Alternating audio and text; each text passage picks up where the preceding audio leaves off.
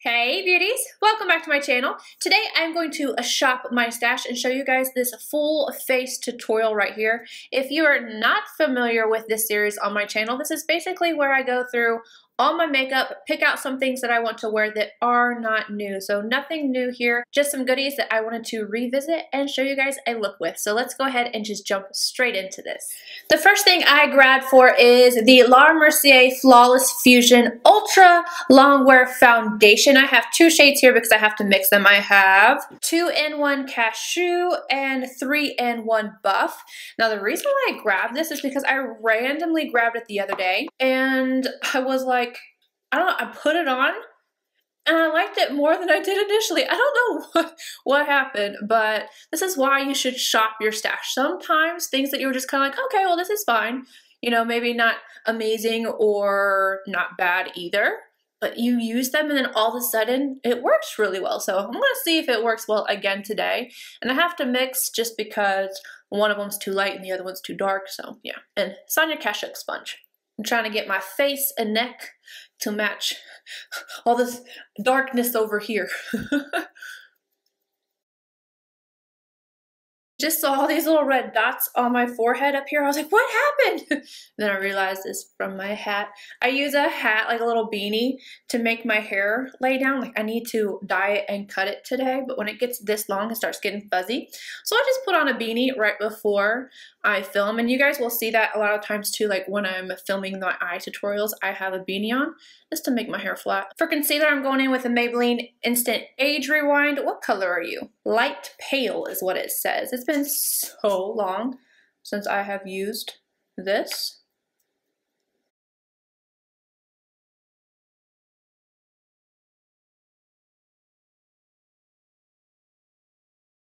I'm going to set underneath my eyes using the Cover FX Perfect Setting Powder and that tiny little sponge from Sonia Kashuk as well. But I am not going to bring this too far out initially because I'm going to be using a cream bronzer. And the cream bronzer I'm going to use is from Chanel. This is the Soleil Tan de Chanel. Mine is disgusting. Real Techniques buffing brush to brush this into my skin.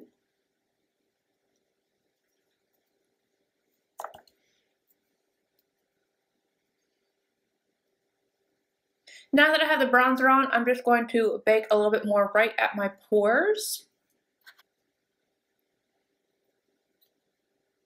And then Delium 974, I'm just going to take this on the rest of my face as well. I'm going to go ahead and dust off where I baked. And then I'm just going to take the darker shade out of my bronzer duo from Jouer. This is Sunlight and Suntan, and I'm just going to go down the sides of my nose because I don't like using creams on my nose. This is a MAC 221.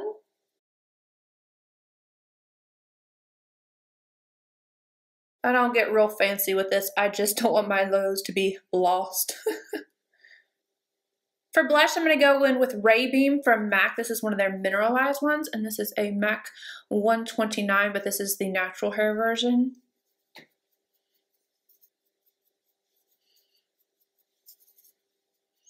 For highlighter, I'm going in with Chanel because this is when I'm allowed to use my limited edition stuff. And this is the Plisse Lumiere de Chanel. I don't know, it looked like this. Linda Hallberg 306.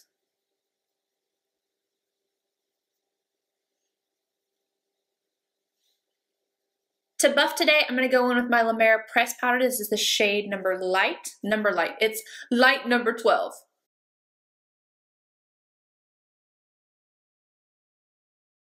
Setting spray before I do my eyes because last time I did this eye look, I messed it up because I drenched my face and then I opened up my eyes and it creased, and I'm just not trying to have that happen today. So this is the Glam Glow Glow Setter.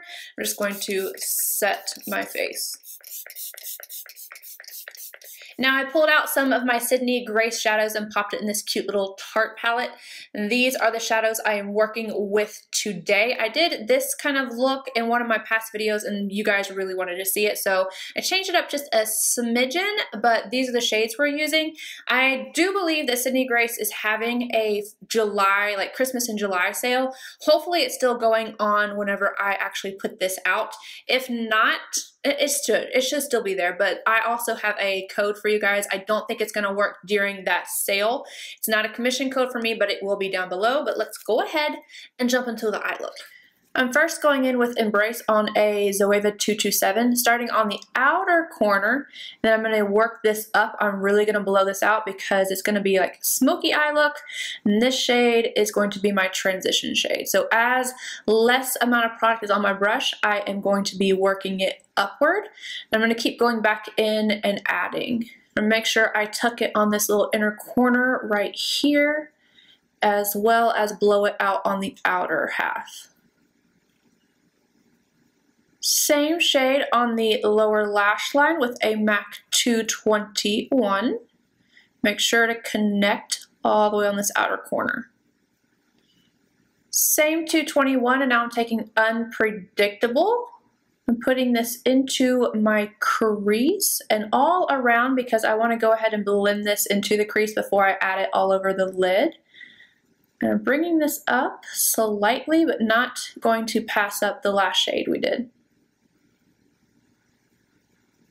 Same color, running it along the lower lash line.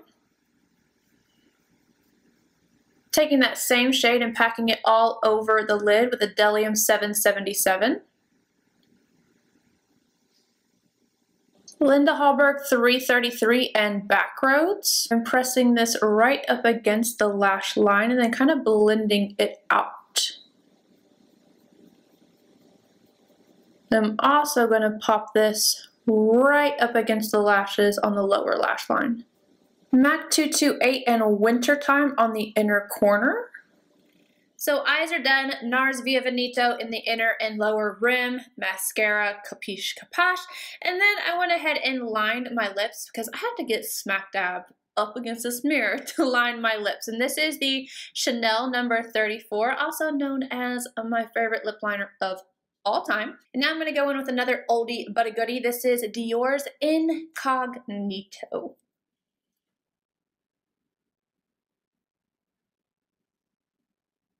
This is the final look. I hope you guys enjoyed shopping my stash with me, and I will see you guys in my next video. Bye, guys.